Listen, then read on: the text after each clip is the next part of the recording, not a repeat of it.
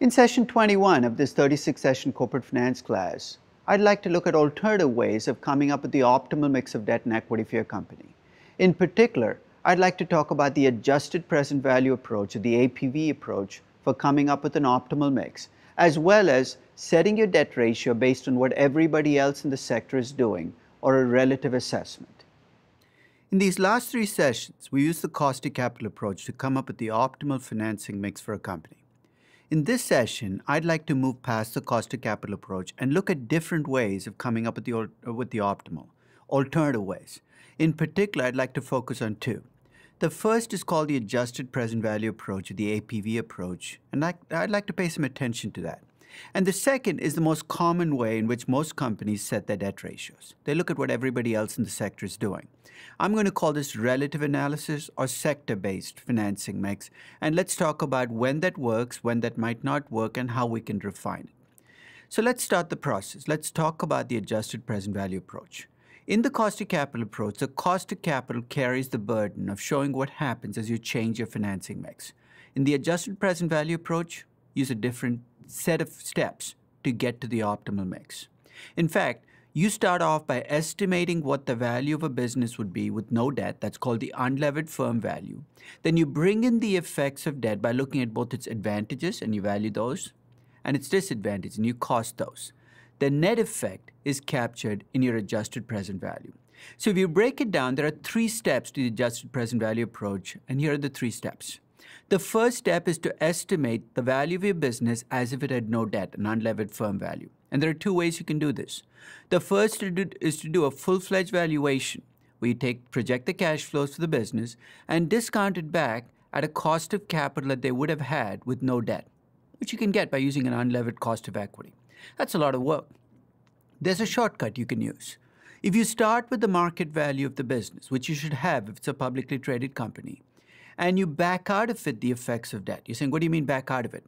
Take out the tax benefits of the existing debt and add back the expected bankruptcy costs. In other words, ask yourself what that value would have been if they did not have their existing debt. You can come up with an estimate of unlevered firm value, but that's your starting point, is the value of the business as if it had no debt. Second step in the process, estimate the present value of the tax benefits you get from the debt that you're considering taking on. And that should be relatively simple to do. After all, the tax benefits of debt flow from the interest expenses you have and the marginal tax rate you face as a company. Take the present value of those tax savings over time. That's the present value of the tax benefits added on from debt. The third and final step is messy. You've got to estimate the expected bankruptcy costs you're going to create by taking on that extra debt. To do this, you've got to estimate the probability of bankruptcy that you will have if you go to that new debt level and your cost of bankruptcy. And as we've talked about in earlier sessions, that's a tough number to estimate because it includes both the direct cost, which is what happens after you go bankrupt, and the indirect cost, which is what the perception that you're in trouble creates for you as a cost. In fact, it's that third step that gives people trouble, and most people who claim to use the APV approach actually start off with the first step. They get the unlevered firm value. Do the second step, they add the tax benefits, but they get to the third step and they throw up their hands and they ignore it. If you do that, you're going to find that your value as a business will always increase as you borrow more money because you're counting the good stuff, but not the bad stuff. So let's talk a little bit about that third step. To estimate the expected bankruptcy cost, I need two numbers. I need a probability of bankruptcy, and that probability will go up as I borrow more money, but I need a specific number.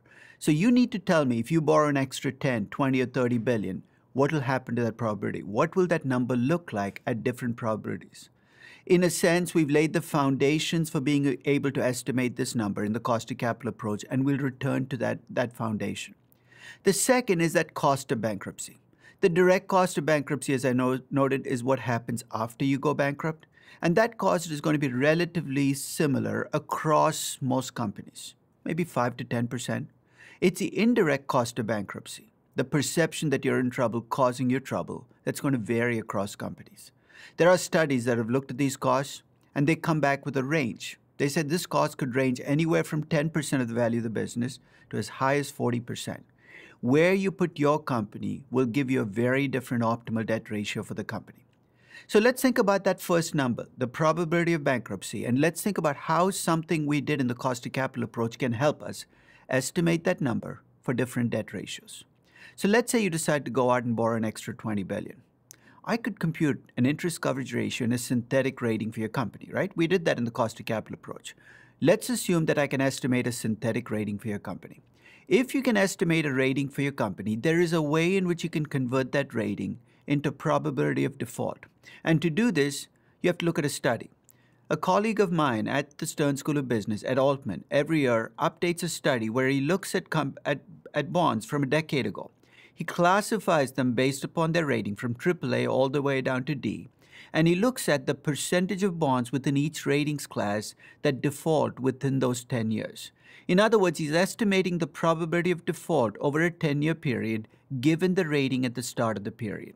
That's what I'm going to use to make my judgment. To give you an example, Disney's existing rating is single A. If you look at this table, the probability of default for a single A rated company is 0.66%. If your rating changes, I can tell you what the probability is by going to this table. So let's start and try to see if we can apply this approach to Disney. Let's start with the unlevered firm value. I'm going to use the shortcut. I'm going to start with the existing market value of the firm, which I obtain by adding the market value of equity, which I get as multiplying the share price by the number of shares, to the estimated market value of debt. Notice I'm continuing to use the $15,961 that I estimated in a prior session. From this, I'm going to take out the effects of debt. And here's what I mean by taking out the effects. The existing debt of $15,961 creates a tax benefit for me. There's a shortcut I can use to estimate that tax benefit. If I assume that the interest tax savings are going to occur in perpetuity, the present value of the tax benefits from this debt can be computed by multiplying the marginal tax rate by the total dollar debt. The interest rate actually drops out of the equation. I'm going to take out those tax benefits because I'm trying to answer the question, what would happen to my value if I did not have the debt? So without the debt, there'd be no tax benefits. But now I'm going to also add back the expected bankruptcy costs because if you did not have the debt, you wouldn't have those costs, right? We estimated the probability of default based on their existing rating at 0.66%. And for simplicity, I'm going to assume that the bankruptcy cost at Disney will be roughly 25% of the value, right in the middle of that range between 10 and 40%. I'm going to multiply that 25% by the existing value of the business. What I'm in effect doing is estimating the expected cost of bankruptcy that's being subtracted out right now to get to the value of the business. I'm adding it back, saying if you did not have the debt, that probability of default will disappear. I come up with an unlevered firm value of $132.2 billion. That's what you're going to see me use, or $132.3 billion, which is what you're going to see me use for the rest of this assessment. Because once I get that unlevered firm value, the rest, as they say, is pure mechanics. I take each debt ratio, I compute the dollar debt, I come up with an interest coverage ratio, I use it to compute a rating, and here's where the APV approach kicks in. I use that rating to come up with a probability of default using the table I showed you just a couple of pages ago, and an expected cost of bankruptcy using 25% of the value of the business. I compute that expected bankruptcy cost at every debt ratio, the tax benefits at every debt ratio, and I do factor in that beyond the 70% debt ratio, you run out of operating income to cover your interest expenses. I have my unlevered firm value from the prior page. I add the expected tax benefits and I subtract out the expected bankruptcy cost. I have my estimated levered value for the business in the last column. My objective is to maximize value, right? And based on this table, on the adjusted present value approach, the APV approach, the optimal debt ratio for Disney is 40%. That is very convenient. You know why? Because when we did the cost of capital approach, that's exactly the optimal we came up with. Do not expect this on every company you're assessing. The two approaches take slightly different pathways to the optimal, and you can actually end up with different optimal debt ratios using the two approaches.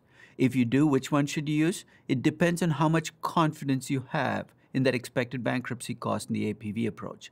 If you feel pretty confident about it, use the APV approach. If not, stick with the cost of capital approach.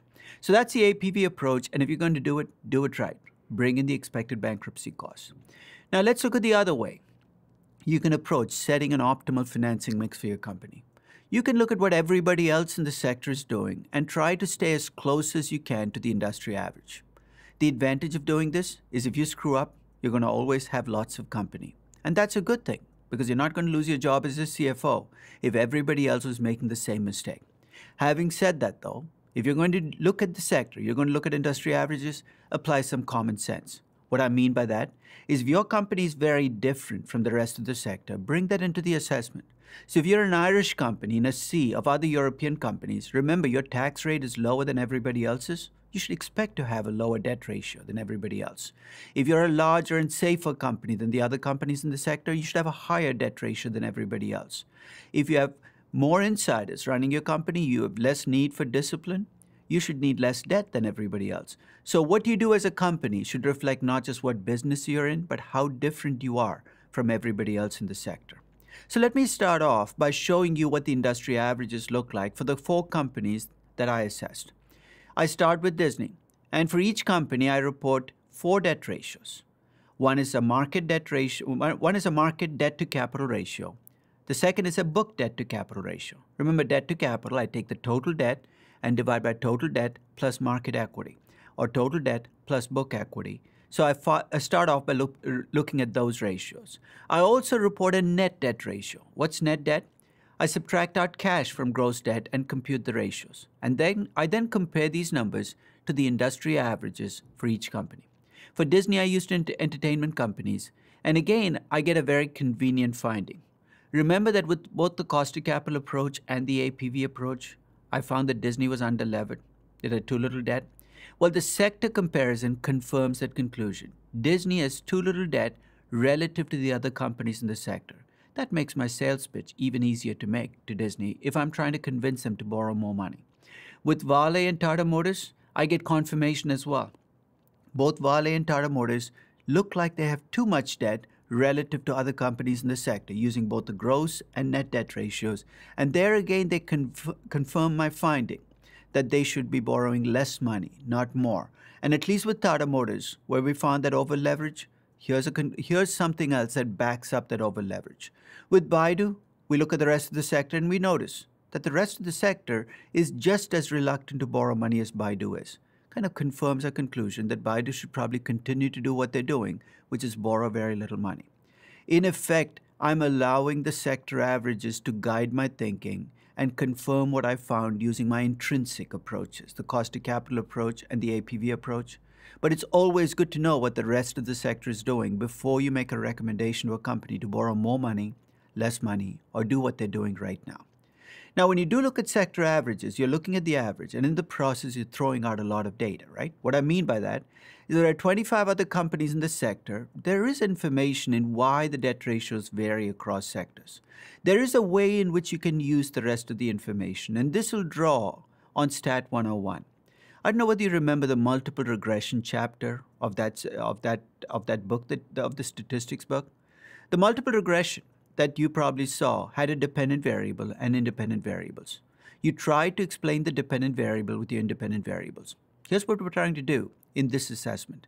We're trying to explain differences in debt ratios across companies using variables that we think matter, like tax rate and how variable your earnings are and how much you have as cash flows, which I measure by looking at how much EBITDA each firm has as a percentage of market value.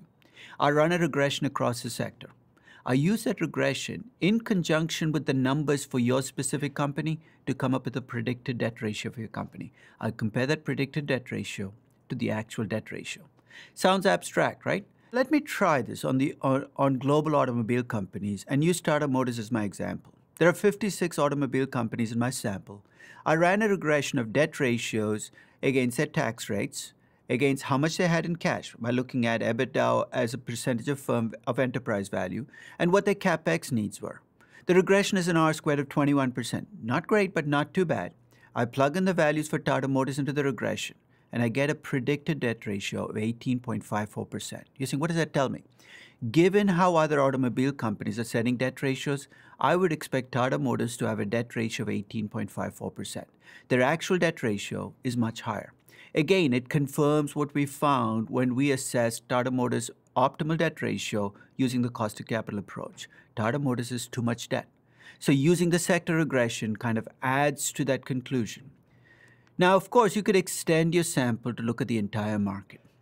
And that's basically what I do at the start of every year with the US market. I run a regression of debt ratios against the variables that should drive debt ratios, including tax rates, how variable your earnings are, what you have as cash flows, and perhaps what the institutional holdings are as a percentage of outstanding shares. Again, when you try these regressions, it might turn out that one or more of these variables doesn't work. Don't push the data. If it doesn't work, take it out. The R squared of this regression is only 8%. So keep that in mind when I use it to get a predicted value. There's going to be a lot of noise in my estimate. I take this regression and I plug in the values for Disney into this regression. I get a predicted debt ratio for Disney of 18.86%. Again, you might say, what does this tell me?